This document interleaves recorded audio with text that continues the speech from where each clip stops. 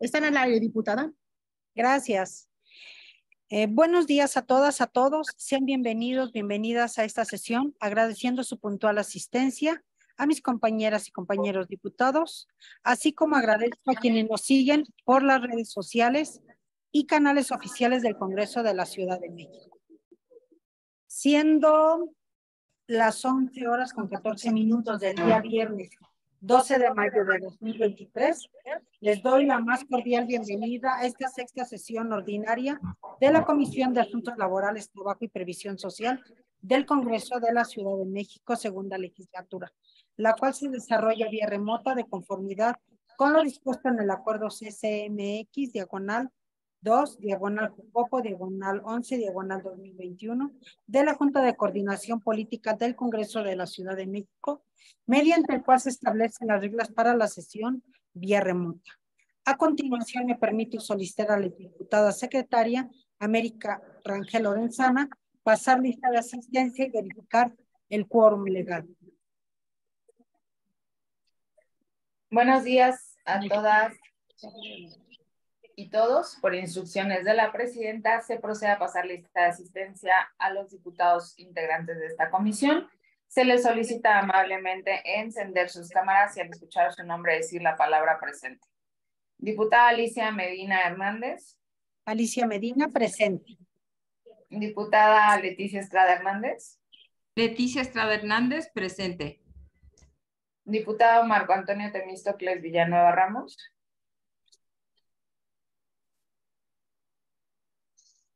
Diputado Nazario Norberto Sánchez.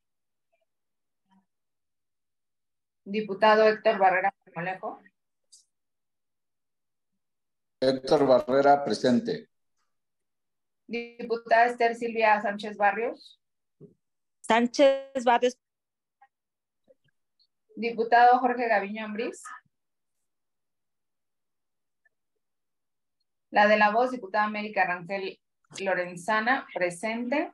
Diputada presidenta, se informa que se cuenta con la asistencia de 5 diputados. Por lo tanto, existe el quórum legal requerido para el desahogo de la presente sesión.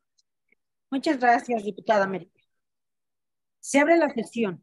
Toda vez que el orden del día de esta sesión ha sido distribuido con anterioridad y dado que ya es de su conocimiento, solicito a la secretaria proceda a consultar a las diputadas y diputados en votación económica y en un solo acto si se dispensa la lectura y es de aprobarse en sus términos.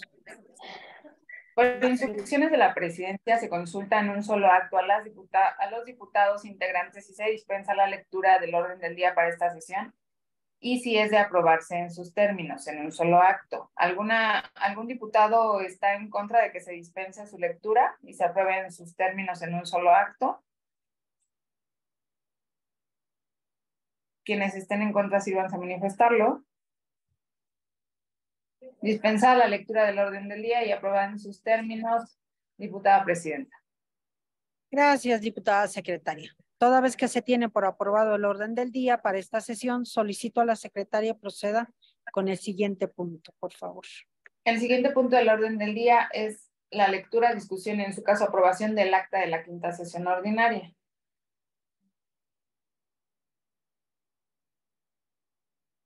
Muchas gracias, diputada. Toda vez que el acta de la sesión anterior ha sido debidamente distribuida y dado que ya es de su conocimiento, solicito a la secretaria consulte en votación económica si es de dispensarse su lectura y aprobarse en sus términos. Por instrucciones de la presidencia, se consulta en un solo acto a los diputados integrantes si se dispensa la lectura y el acta de la quinta sesión ordinaria de la comisión y si es de aprobarse en sus términos en un solo acto. ¿Algún diputado está en contra de que se dispense la lectura y se apruebe en sus términos en un solo acto? Quienes estén en contra, sírvanse a manifestarlo. Muchas gracias. Diputada, le solicito continúe con el desahogo del siguiente punto del orden del día, por favor. El siguiente punto del orden del día es la consideración de la versión estenográfica de la quinta sesión de la Comisión de Asuntos Laborales, Trabajo y Previsión Social de conformidad con lo establecido en el artículo 57, penúltimo párrafo del reglamento del Congreso de la Ciudad de México. Muchas gracias, diputada. Toda vez que la versión estenográfica corresponde sido distribuida vía correo electrónico y dado que ya es de su conocimiento, solicito a la secretaria consulta en votación económica si es de dispensarse su lectura y es de aprobarse en sus términos. Por instrucciones de la presidencia se consulta en votación. Dispensa la lectura del acta de la quinta sesión ordinaria de la comisión y si se aprueba en sus términos. ¿Algún diputado está en contra de que se dispense su lectura y se apruebe en un solo acto en los términos que ya se mencionaron? Quienes estén en contra, por favor, manifiéstenlo mencionando su nombre. Dispensar la lectura de la versión estenográfica y aprobar en sus términos, diputada presidenta. Diputada Muchas gracias. presidenta, buenos días. Si puedo anotar mi asistencia, por favor. Temístocles Villanueva. Sí, por supuesto. Gracias. Por supuesto, diputado. Diputada presidenta, también estamos aquí presentes. Sí, diputado Nazario. Por supuesto. Queda su asistencia. Muy amable, gracias. Muchas gracias. Queda aprobada la versión estenográfica de la sesión anterior. Diputada secretaria, le solicito continuar con el 5º punto del orden del día, por favor.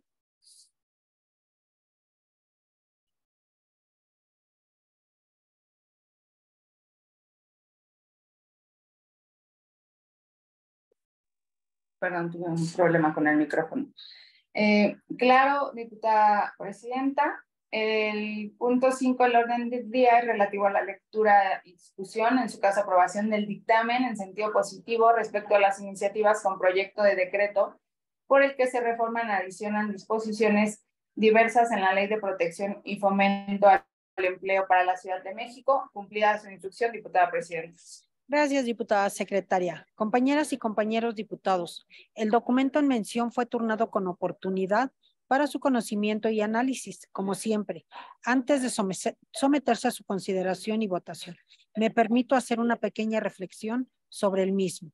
El dictamen contempla 3 iniciativas, 2 de ellas presentadas por la diputada Miriam Valeria Cruz y una más por el diputado Héctor Barrera, integrante de esta Comisión de Asuntos Laborales. Las propuestas de los compañeros diputados resultan de gran relevancia, ya que las 3 proponen reformar la Ley de Protección y Fomento al Empleo para la Ciudad de México, a efecto de que las empresas que contraten indefinidamente a personas indígenas tengan en la propia ley, así como buscar el desarrollo de entornos laborales física y mentalmente saludables y establecer la creación de programas de capacitación en materia de derechos humanos, primeros auxilios, gestión integral de riesgo y protección civil. Los pueblos indígenas han enfrentado históricamente discriminación y exclusión, lo que ha limitado su acceso a oportunidades laborales justas y equitativas.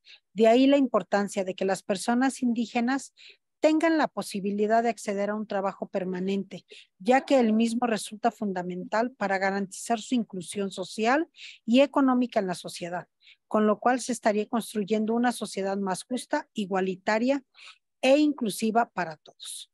De igual manera, resulta importante destacar la importancia de la eliminación de la discriminación en el mercado laboral por cualquier motivo, ya que la misma, en casi todos los casos, trae consigo un impacto negativo en la salud física, mental de los trabajadores, lo que finalmente se verá reflejado en la productividad y el éxito de la empresa.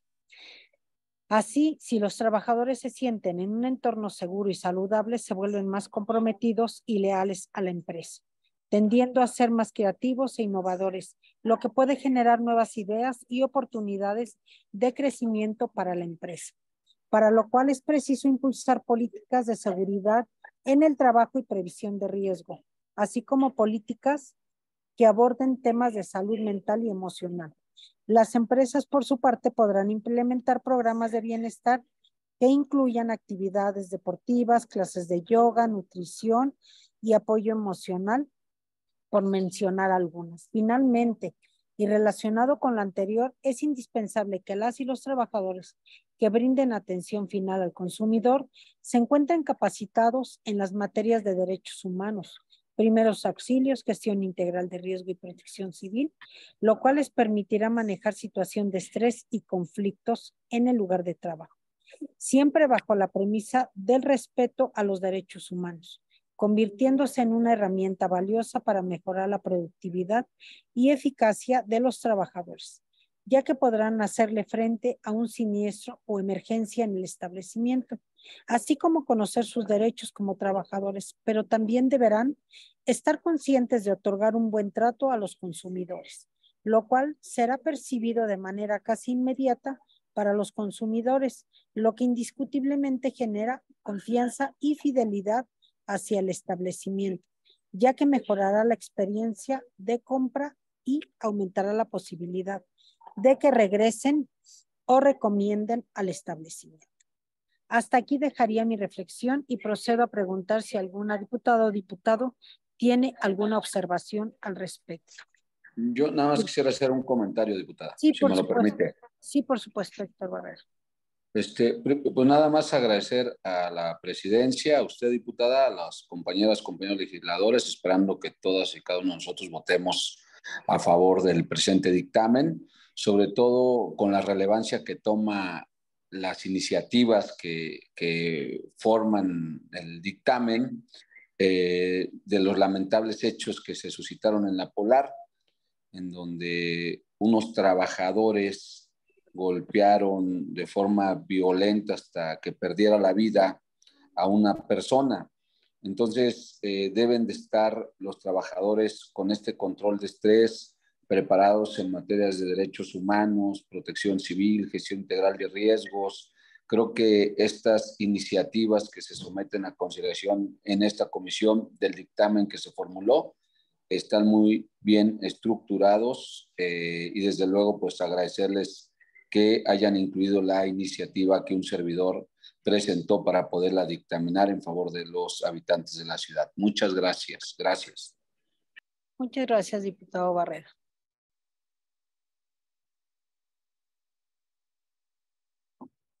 ¿Hay alguna otra intervención? ¿Algún otro diputado quiera tomar la palabra? Yo, diputada presidenta. Sí, diputado Temístocles, adelante. Yo tengo una observación respecto a las categorías de discriminación laboral que están incluidas en la propuesta de dictamen. Me parece muy importante que se hable sobre discriminación laboral. Es un paso que debe de dar esta ciudad, combatir todas las formas de discriminación laboral. Solamente haría una mención.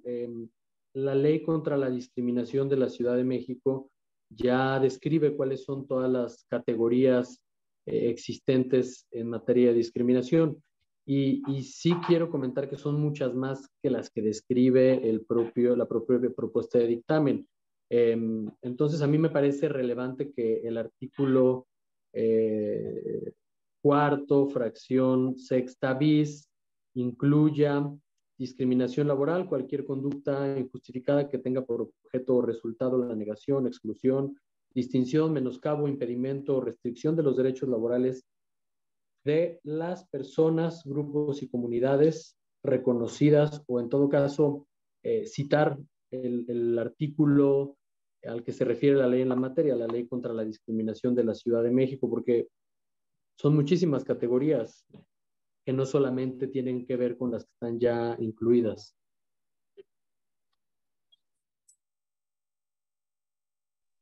Presidenta, tiene su micrófono apagado. Ok, sí, lo escuché, diputado. ¿Cree que pudiéramos, me pudiera hacer la propuesta, si tiene alguna ya concreta, para que pudiéramos incluirla? Por favor. Tengo una propuesta concreta. Se la hago llegar a su secretaria técnica, pero además le doy lectura para que la conozcan todas las y los diputados, si está de acuerdo. Por supuesto, adelante.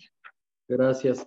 Bueno, pues sería artículo cuarto, fracción sexta bis, discriminación laboral, cualquier conducta injustificada que tenga por objeto o resultado la negación, exclusión, distinción, menoscabo, impedimento o restricción de los derechos laborales de las personas, grupos y comunidades por su origen étnico, nacional, lengua, género, identidad de género, expresión de rol de género, preferencia sexual o orientación sexual, características sexuales, edad, discapacidad, condición jurídica, social o económica, por antecedentes penales, apariencia física, tono de piel, condición de salud mental o física, incluyendo infectocontagiosa, psíquica o cualquier otra característica genética, embarazo, religión, condición migratoria de refugio, repatriación, apátrida o desplazamiento interno, solicitantes de asilo, otras personas sujetas de protección internacional y con otro contexto de movilidad humana,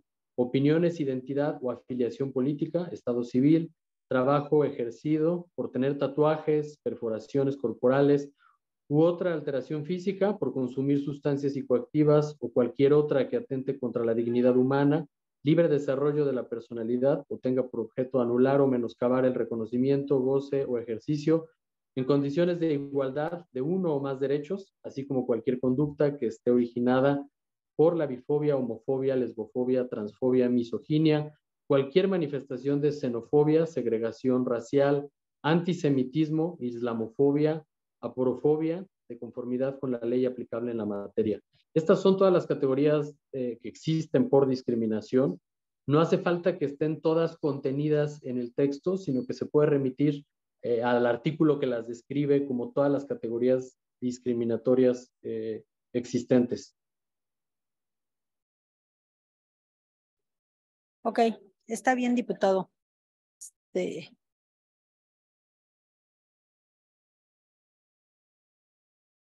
El artículo que las contiene es el artículo 5 de la Ley contra la Discriminación de la Ciudad de México. Ok. Muy bien, ya quedó. Diputada secretaria, si nos puede apoyar a someter a votación económica la propuesta del diputado Temístocles, por favor. Diputada, presidenta. Diputada. Sí, Gaviño. Sí, el asunto es, creo que es importante lo que propone el diputado Temístocles, pero la verdad es que yo no me sentiría capaz de votar si no conozco a detalle el texto que está proponiendo, y la verdad es que siquiera lo tenemos a la vista en la pantalla para poderlo revisar cómo quedaría, porque si lo probamos así, pues ya queda el dictamen. Y luego va a estar muy complicado estarlo, digamos, redactando, guiando. Lo que deberíamos tener en la pantalla es cómo está el dictamen y cómo es la propuesta que está haciendo directamente el diputado Temístocles. No sé si se puede hacer eso en la pantalla. Diputado Temístocles, ¿pidió la palabra? Sí, me queda muy claro que es una propuesta de modificación de último momento y además hay un procedimiento que estableció la presidenta de la comisión. Lamento mucho que mis observaciones no hayan llegado a usted. Si están de acuerdo para evitar un trámite tan complejo, yo no tendría ningún problema de subir una reserva al dictamen en el Pleno para que se pudiera conocer y evitar que en este momento estemos modificando la propuesta de dictamen. Perdón, presidenta, si me permite. Sí, diputado Gaviño, por Sí, supuesto. yo creo que sería muy prudente hacerlo así, y nos regala en este momento la redacción, y luego lo puede subir ya como reserva. Pudiéramos nosotros tener, pues, digamos, inclusive la posibilidad de acompañarle en esa reserva si estamos de acuerdo, pero sí necesitaríamos tener el escrito, pues, si es posible desde ahora, para que cuando se suba el dictamen que seguramente aprobar, pues tengamos la posibilidad de acompañarlo al diputado Temístocles, como es mi deseo. Ok, estoy totalmente de acuerdo, diputado Gaviño, y diputado Temístocles, si nos pudiera hacer llegar la propuesta y para también analizar, por favor. Claro que sí. Y hacérsela llegar también a los diputados para que hagan su análisis. Bueno, pues damos continuidad. No, ya no hay ningún otro diputado o diputada que quiera hacer algún comentario.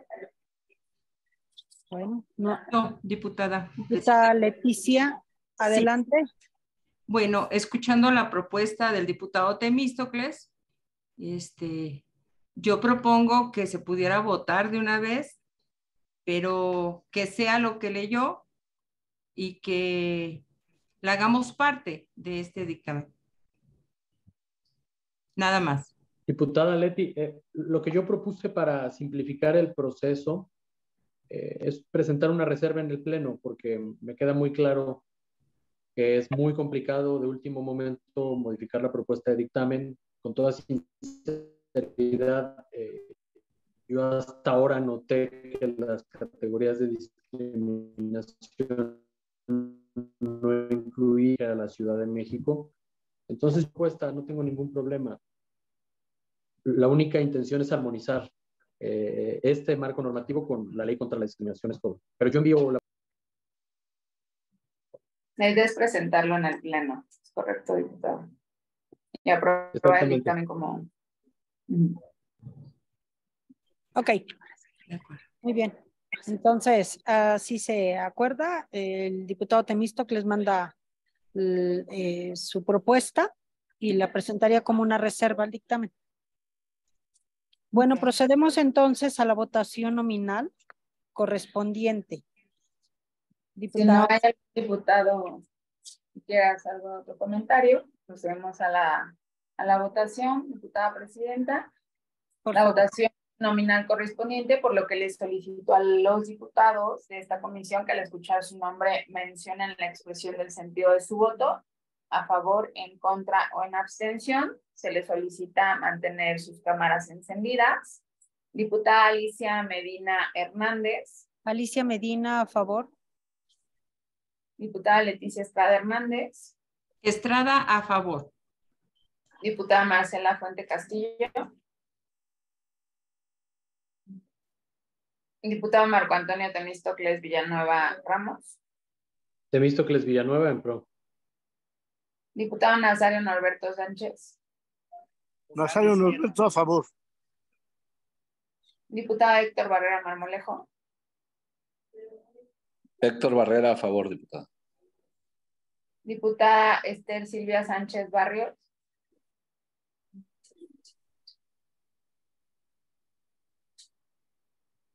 Diputada Esther Silvia Sánchez Barrios. Diputado Jorge Gaviño Ambrís. Gaviño, sí. La de la voz, América Rangel Lorenzana, a favor. Diputada presidenta, el resultado de la votación es el siguiente: 7 votos a favor, 0 en contra y 0 abstenciones. Muy bien. Gracias, diputada secretaria. En consecuencia, se aprueba el dictamen en sentido positivo respecto a la propuesta de iniciativa con proyecto de decreto por los que se reforman y adicionan diversas disposiciones de la Ley de Protección y Fomento al Empleo para la Ciudad de México. Túrnese a la coordinación de servicios parlamentarios para su atención procedente. Le pido, diputada secretaria, continúe con el siguiente punto del orden del día, por favor. Diputada presidenta, se informa que el punto 6 del orden del día es la presentación y, en su caso, aprobación de la realización de mesas de trabajo a efecto de analizar las propuestas de iniciativas y elaborar la ley que regula las relaciones laborales de la Ciudad de México y sus personas trabajadoras. Cumplida su instrucción, diputada presidenta. Gracias, diputada secretaria. Compañeros diputados, como es de su conocimiento, el Congreso de la Ciudad de México se ha caracterizado por legislar de manera democrática, sometido de manera constante por decisiones propias en que los ciudadanos puedan participar, promoviendo la participación activa de la sociedad. El artículo 4º, fracción 52 de la Ley Orgánica del Congreso de la Ciudad de México integra el concepto de parlamento abierto en las actividades legislativas de esta soberanía y lo define como las normas y mecanismos establecidos para asegurar y promover el derecho a la información de los ciudadanos. La participación ciudadana y la rendición de cuentas, la difusión de la información parlamentaria de manera proactiva, con la mayor cantidad de información relativa para las personas, utilizando formatos sencillos, mecanismos de búsqueda simples y base de datos en línea, con actualización periódica, asegurando que las sesiones y reuniones sean accesibles y abiertas al público, aprobando leyes que favorezcan políticas de gobierno abierto en otros poderes y órdenes de gobierno. Al respecto, los teóricos Juan Pablo Álvarez Enríquez y María Luisa Hernández Chávez, en su obra La transparencia y el derecho de acceso, debe de lograr y colaborar permitan a las autoridades y ciudadanos frente a escenarios no planificados que requieren la suma de esfuerzos públicos, privados y sociales. Segundo, encontrar alternativas que permitan mejorar el resultado de las acciones del gobierno, parlamentos, sistemas judiciales, partidos políticos, órganos, sindicatos, etc.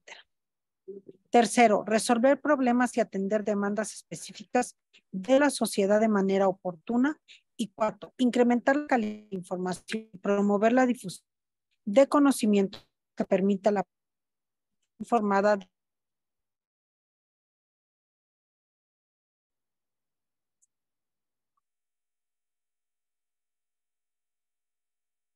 Tuvimos un problema de comunicación con la presidenta, en unos momentos se conecta.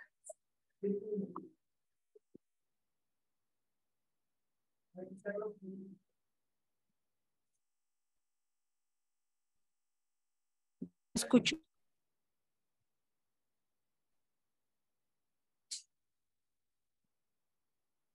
Hola. Hola, presidenta. Ya te escuchamos. Ya, nos perdiste unos segundos nada más. Hola. Un segundo. Aunado a lo anterior, les comento que con lo establecido en el artículo 25º transitorio de la Constitución Política de México, este órgano legislativo debe emitir la ley que regula las relaciones laborales de México y su al respecto, como es de su conocimiento.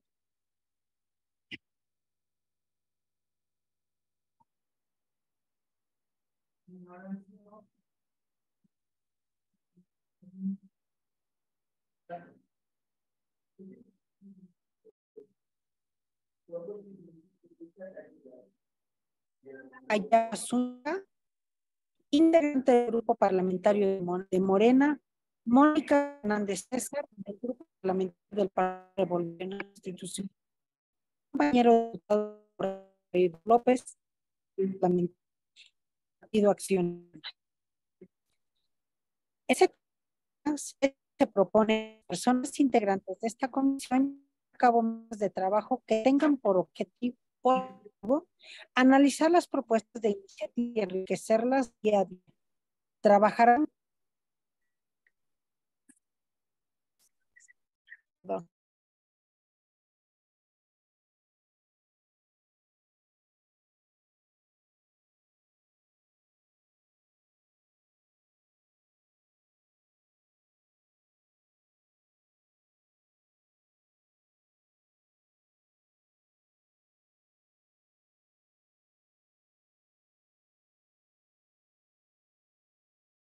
Perdón, ¿ya me escuchó?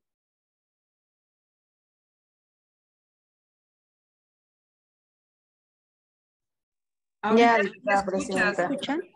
Se nos perdió unos minutos, okay, pero ya está de vuelta, presidenta. Se haya escuchado lo que estaba hablando. No se escuchó, se cortaba. No se escuchó. ¿Qué tanto me corté? Prácticamente se cortó todo. Todo. Todo lo que estuve. Toda la presentación. Okay. ¿Me escucharon cuando hablé sobre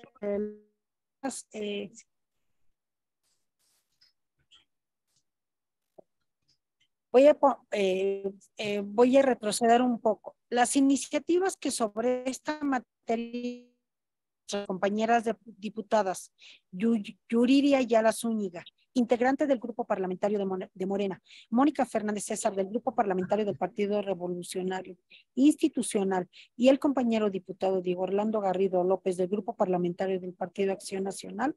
En ese tenor de ideas es que se propone a las personas integrantes de esta comisión llevar a cabo mesas de trabajo que tengan por objetivo analizar las propuestas de iniciativa y enriquecerlas con las aportaciones que puedan brindarnos los actores que día a día trabajan con la ley. Esto es, autoridades del gobierno competente, asociaciones, sindicatos y los propios trabajadores. Por conducto de la Secretaría Técnica de la Comisión, ha sido distribuida con antelación toda la información relacionada con el tema. Los invito a participar a estas mesas de trabajo serán de gran apoyo para esta creación. Por favor, secretaria, proceda a consultar a las diputados y diputados en votación económica si en un solo acto se dispensa la lectura y es de aprobarse en sus términos. Por favor, secretaria.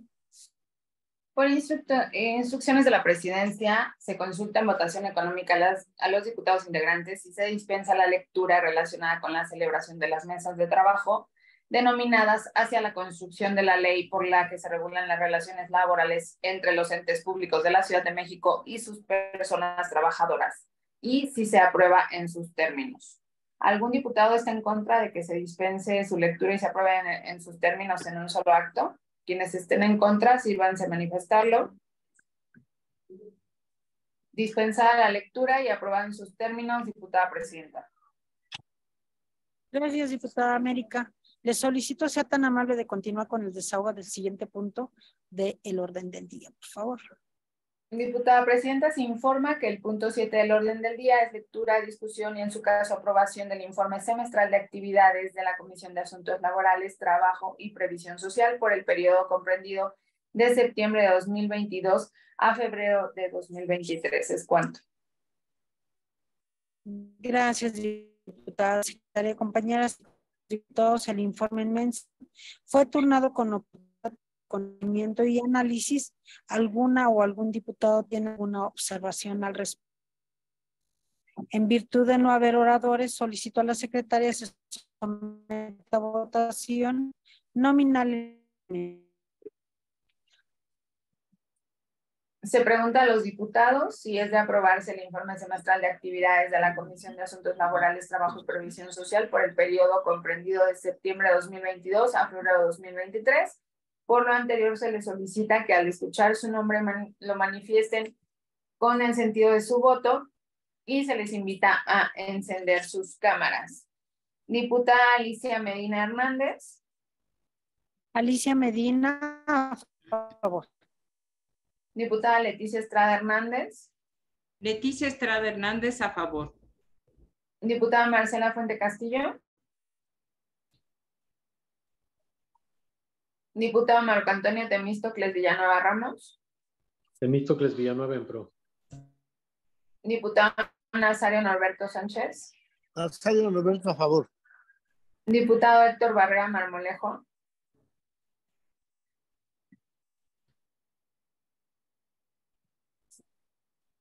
Diputada Esther Silvia Sánchez Barrios.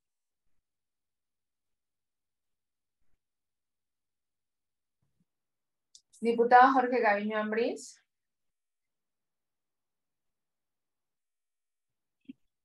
Gaviño, sí. Gracias. La de la voz, diputada América Rangel Lorenzana, a favor. Diputada presidenta, se obtuvieron 6 votos a favor, por lo que es aprobado el informe, diputada presidenta. Muchas gracias, diputada secretaria. En consecuencia, el informe semestral de Asuntos Laborales, Trabajo y Social por el periodo comprendido de septiembre del 2022 a febrero del 2022. Con el desahogo del orden del día, por favor. Diputada presidenta, se informa que el punto 8 del orden del día es el de la lectura, discusión y en su caso aprobación del primer receso del segundo año de ejercicio de la segunda legislatura de la Comisión de Asuntos Laborales, Trabajo y Previsión Social, correspondiente al periodo 16 de diciembre de 2022 al 31 de enero de 2023. Cumplida su instrucción, diputada presidenta. Compañeras y compañeros diputados, el informe en mención fue turnado con oportunidad para su conocimiento. Y si alguna diputada o diputado tiene observación al respecto, por favor. ¿No? No habiendo oradores, solicito a la secretaria se someta a votación nominal el informe en mención. Por favor, secretaria.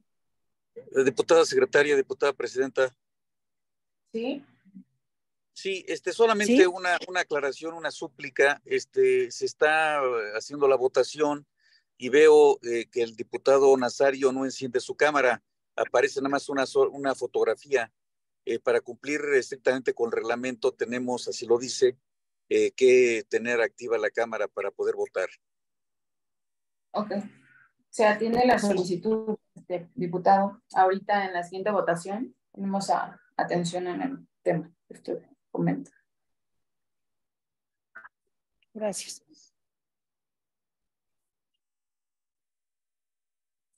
Se pregunta a los diputados si es de aprobarse el ingreso del segundo el 31 de enero de 2023 de la Comisión de Asuntos Laborales, Trabajo y Previsión Social. Por lo anterior, manifestar su voto. Diputada Alicia Hernández Medina. Alicia Medina, a favor. Diputada Leticia Estrada Hernández. Diputada, si puede prender su micrófono. A favor. Gracias, diputada. Diputada Marcela Fuente Castillo. Diputada Marco Antonio Temístocles Villanueva Ramos. Temístocles Villanueva en pro. Diputado Nazario Norberto. Nazario Norberto, a Sánchez. favor. Y aquí estoy, mi buen amigo Gaviño. No te espantes, no es otro. Soy Gracias, yo. diputado. Bye. Diputado Héctor Barrera Marmolejo.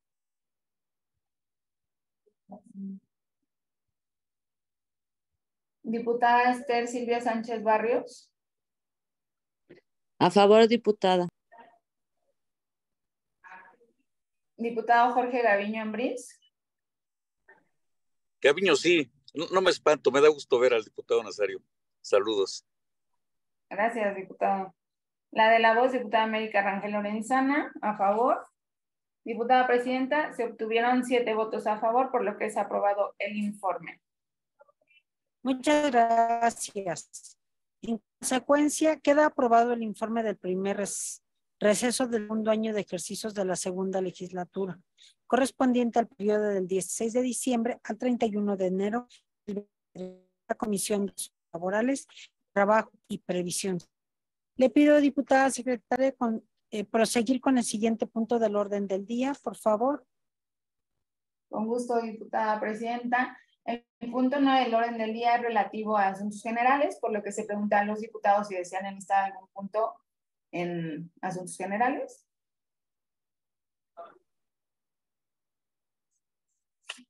¿No existe algún asunto inscrito, diputada presidenta?